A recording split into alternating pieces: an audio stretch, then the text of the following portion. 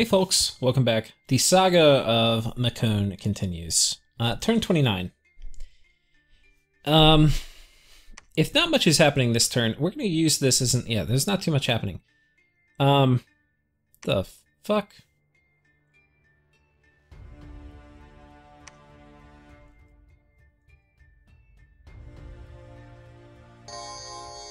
Alright, not cool, man. Oh, he had this before, so I guess we just bumped when we were raiding. Anyway, you can see his guys are good and my guys are kind of shit.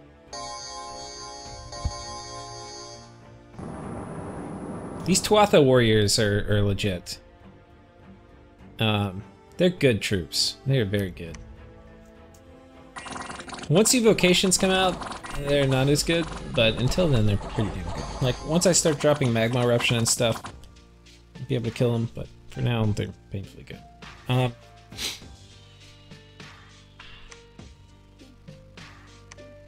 Another hurricane. This is caelum. Thank you, bud. But I get it. If you're getting attacked, you know, you have a right.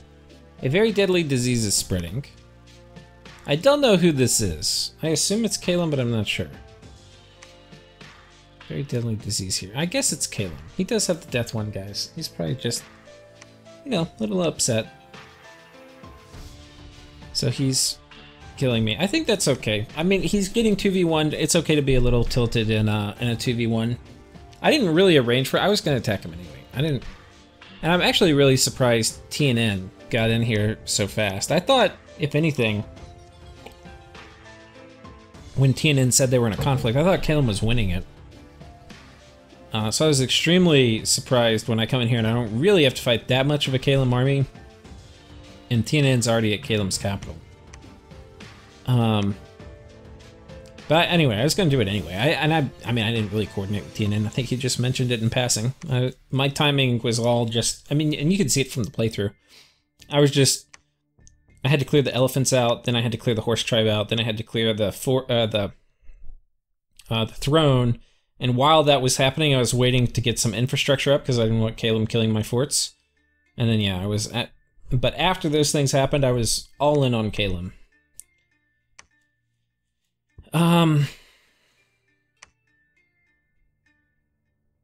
So caelum attacks me here.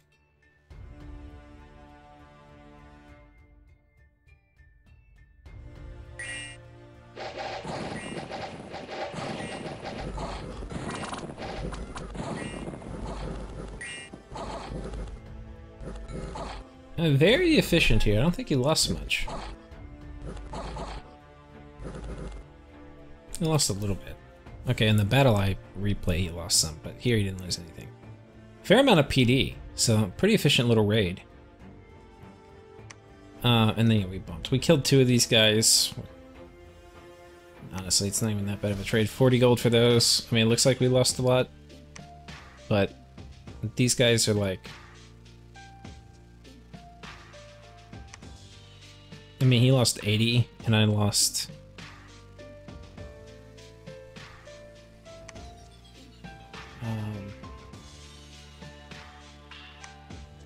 all these guys are 8 gold. I lost 35. Yeah, okay, I lost more. But, anyway. My stuff's easily replaced. This stuff's cap only. And it's not, like, incomparable. I mean, I lost, what, like 300 something gold of stuff? 280 or something. Okay, this is still under siege. We're gonna move these guys over here, continue to lay this fort up.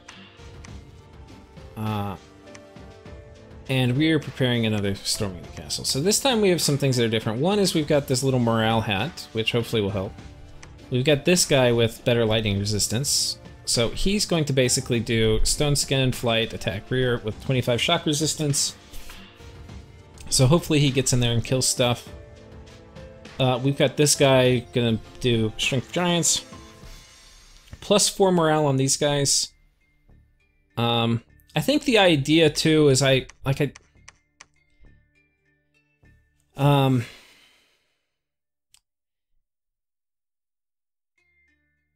in some ways there's problems with this, because like we're at the back, we're going to be getting hit by Thunderstrike at long range.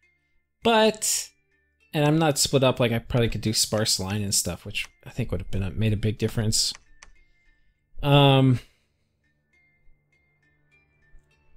maybe put like the second row on attack rear or something.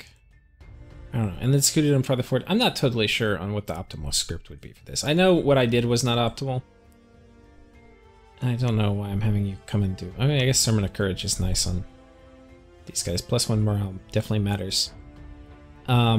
Flaming arrows.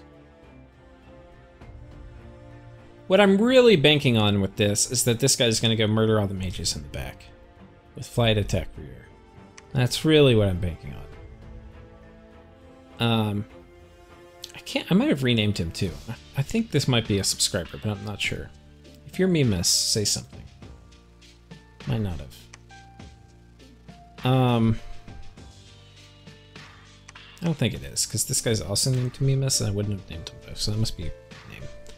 Okay, anyway. Yeah, so we're going to try for Storming Fort number 2. We've got a pretty good army, and I know I've cleared out his chaff. So I'm thinking if we kill the mages in the back with the flyer, and we have more guys, and we have things like flaming arrows this time, which we didn't have last time. And these guys were doing an earth gem to get summon earth power, and then more earth gems for Strength of Giants, Legions of Steel.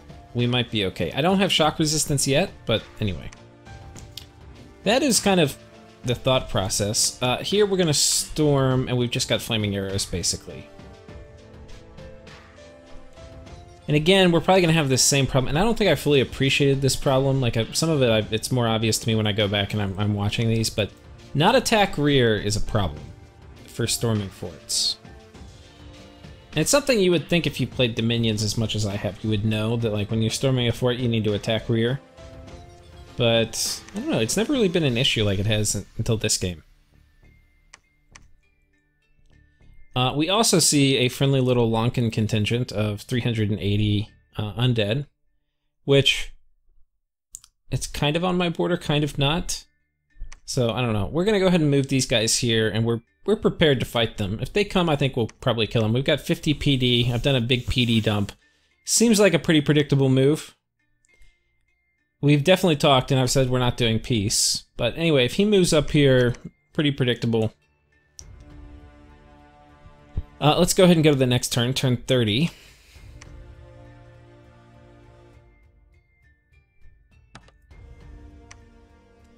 Turn 30. Tranchish. I forgot how to say it in German.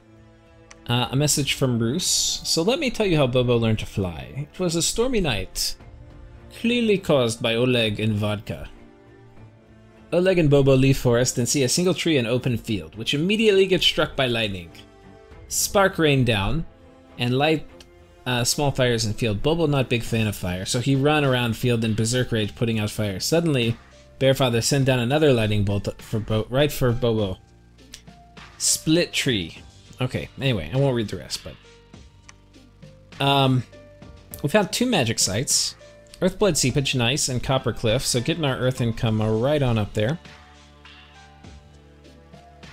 And we got a battle here where caelum is attacking me.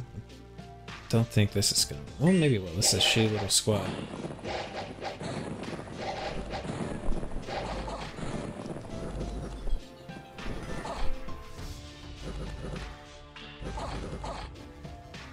Appears this was also successful. Apparently I'm not putting enough PD in here to deal with these shitty little raiders. Eagle Kings are really good raiders too. I mean, they can honestly, with Shockwave, you can solo PD. I don't really know about Thunderstrike, but... Okay, we have a battle here. He's got a fair bit of chaff in here. Let's see how this all works out.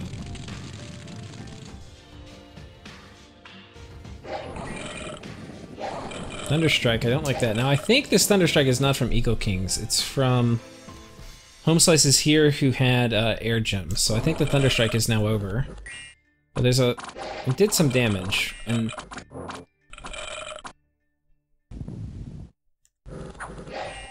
Fast speed... And there's actually a fair amount of Skelly spam.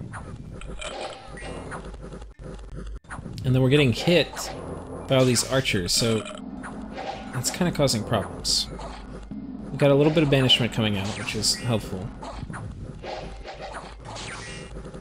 But some of our guys are starting to run, and now we are getting pretty close to mass retreat. These Peltas, man, they're not committed to the cause. And we need to... I mean, they are slaves. I think they need more socialist propaganda. Get them a little more fired up to lay down their life for the greater cause, or for the greater good. Because, yeah, I don't think we killed anything. Look at that. Just 80 guys died. They lost nothing. Okay. So we're playing kind of like a noob. Just good scripting from caelum. He's doing a good job. Taking... This also just goes to show, like, choke points matter so much. Like, the choke point of this fort matters so much. Because, like, we would have clearly won in an open field, but our guys don't do anything. Just stand there in the choke point while the archers hit them. And then, if they've got any kind of free spawn, you know, they just fill up the gate and get completely screwed. So anyway, we're going now in the Fortress of caelum. Okay, I know that sound. That is the sound of air elementals. That is a lot of air elementals. So, I haven't known he's had... This is my first time seeing he's got air elementals. Okay, they drop into my front line. Now, air elementals... Okay, let's follow... Okay, he's getting zapped by lightning bolts. And it's doing damage. And now he's stunned. So this is not high enough shock resistance, 25. I think we need more like 40. So that's a mistake on me, I think.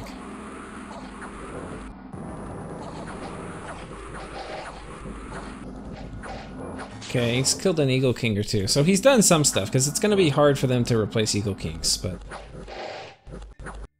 He's pretty close to dying. On this front, our guys have killed all the air elementals, but now they're running like cowards. And this guy is now on his last legs. Okay, he just died. Because when you fly out, you're still there. Even after your little icon is left, or you're there for like one more turn once your guy flies up, and they zapped him. So anyway, we can see the brave Mekonians having a tactical exit from the field. The good news is that your guys are so cowardly, you don't really lose that many of them when they fight, or when they run. So we've killed more chaff, but in this case we didn't actually kill any of the Eagle Kings. We only got one of their... So anyway, we got hosed up.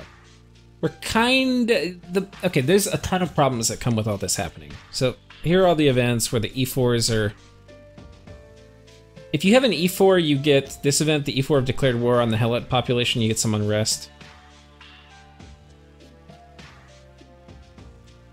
You get a worse event if there's no E4 in the city. I can't remember why it's worse. Maybe you also lose population too. I can't remember exactly. Okay, we lost a lab. Punch in the crotch.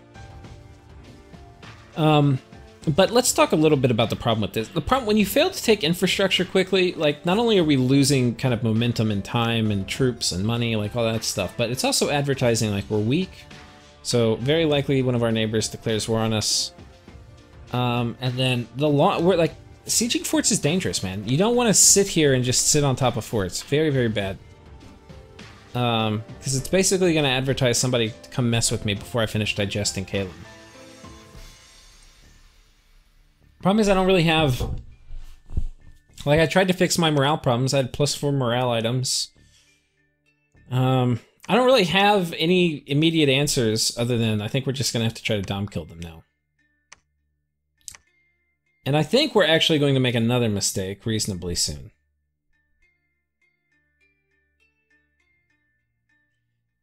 I sent a message to... Oh, I had been negotiating with Mekone, who's gonna take, like, this, and I was like, okay, I want it.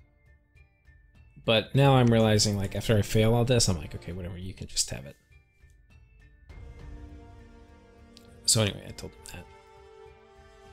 But we've got some problems. I'm not really... Yeah, I'm definitely not sure how to even, like, optimally play this. I'm still not sure. I mean, I know we're timing our attack on caelum right. I don't think we want to wait till when he has Fog Warriors. And then Storm and our arrows won't work. I mean, he gets so much stuff to completely shut us down. I think we're timing our attack right, and we'll be able to win on an open field of battle, but man, boy are we having trouble taking forts. I feel like super combatants might be the better way. If I get... I don't know if we're making it here.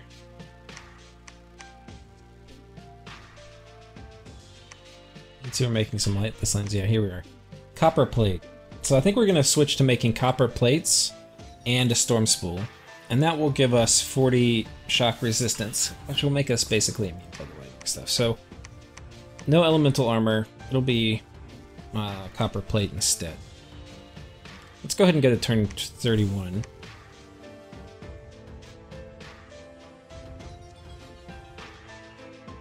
Still have our Russian coffee. Courtesy of Oleg and Bobo.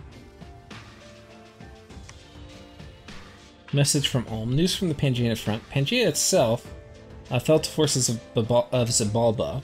Nelly Furtado herself and a band of roguish centaurs deny the defense of their people and continue to harass the workers and peasants of the Ulmish heartlands. So apparently Ulm has pissed off Pangea enough with his socialist rhetoric that instead of defending themselves, like defending the Pangean capital, they're continuing to attack on. This is one of the reasons not to try to make your wars personal and to try to, as much as you can, be on good terms with the person you're fighting. And the best way I found to do that is, like, even if you don't have a disagreement, you're just like, okay, well, it'll come to war and we'll settle it on the battlefield. The nice thing about that is you don't get behavior like this a lot of times if you don't piss people off, or people...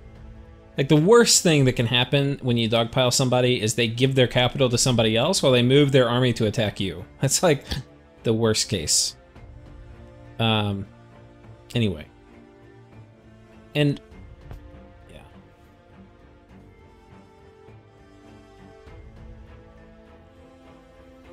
Okay. Let you read the rest of the quote if you want to. More from the Bobo Oleg story. We have our normal... I wonder if this is sponsored by some vodka company. Here. Coming down. Okay, we have caelum continuing to attack. I think I've gone and beefed up my PD in places, so this won't happen. Well, maybe not. It's pretty shitty PD. But we have heavy cav.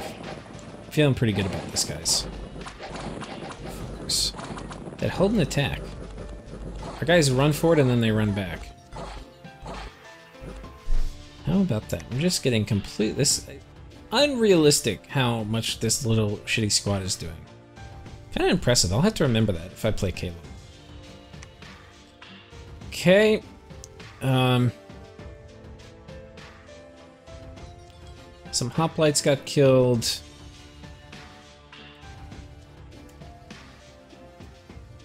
Some population got killed. Unrest.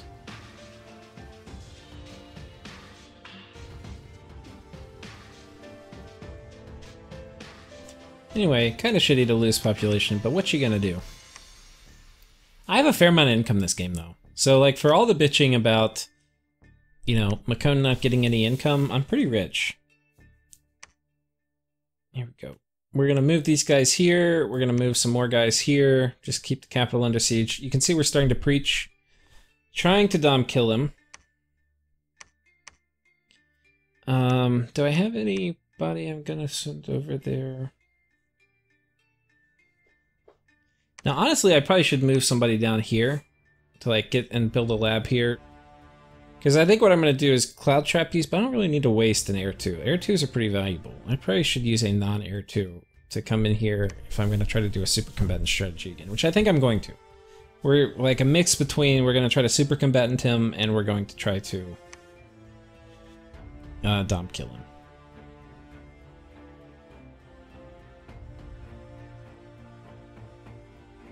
Okay, and I think that is about it. This horse seems to be standing still, did not attack me, like I was kind of thinking they would a couple turns ago.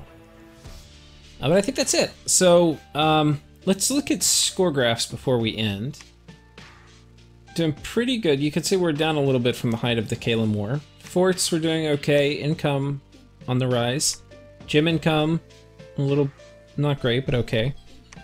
Research starting to inflect up as we've got lanterns and stuff coming online. Dominion, we're looking fine. Army size, kind of this is when we got in the Caelum War, and you can see we've just been churning, but we're not going down. Like, Caelum's is probably going to look something like this. Which is important, it means he's not going to be able to get stuff back. Like, if he was able to, like, take these fights, really when he kind of got completely screwed over was when he bust out of his fort and killed all his chaff. But you kind of had to do that. But he probably should have done it with all his mages and then we would have won. But if he did that, he probably could have like pushed back and started taking stuff maybe. But the problem is if he didn't use like it, he had his mages inside researching for a reason, I'm sure, and the reason was probably he wanted to get air elementals, which kind of hosed my army up back here. So anyway, moving more troops into position, and we are continuing this like failing slog of trying to take Caelum infrastructure. Hope you guys are enjoying the series so far. I'm not sure I like Mekone. In fact, I'm pretty sure I don't. I feel they have some things that I think are going to be nice, like using E4s as thugs once I really get like a good gym economy and some construction going. But I'm not terribly stoked about it, if I'm going to be completely honest. Yeah.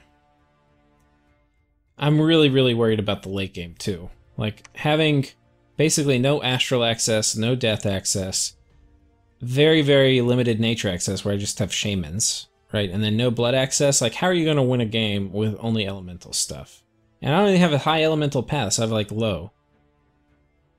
I hate it. It's like playing Ulm, but worse. It's really bad. The only thing that I've got is I do like Cyclopses. I think they're cool units. So, but I probably am gonna have to air empower them for them to be any use. So I don't know. It's gonna